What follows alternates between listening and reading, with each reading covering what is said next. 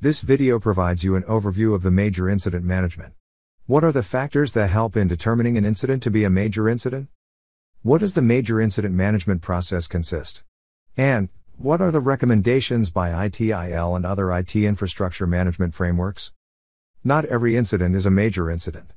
Service desk managers or major incident managers need to analyze some factors and identify major incidents. Some of these factors which major incident managers use are shared in this video.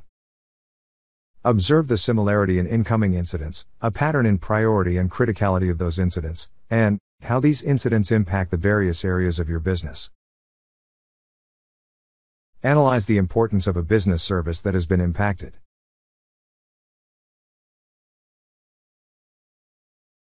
Note any sudden increase in the incident count from a specific region, time zone, department, or for a specific service, or similar factors.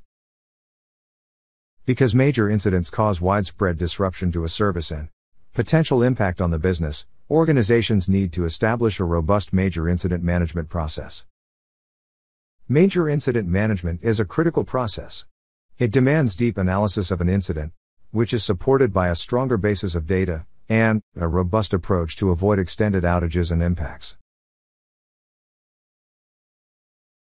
Major incidents are detected by identifying and analyzing incidents that are rising in number in their criticality. Visualization tools or service health dashboards are used to indicate major incident candidates, and this exercise helps in early detection of outages. The major incident management team may comprise service desk managers, specialists and agents who have worked on similar incidents in the past, vendors, and business stakeholders. Collaboration rooms are effectively used for communication and timely status update.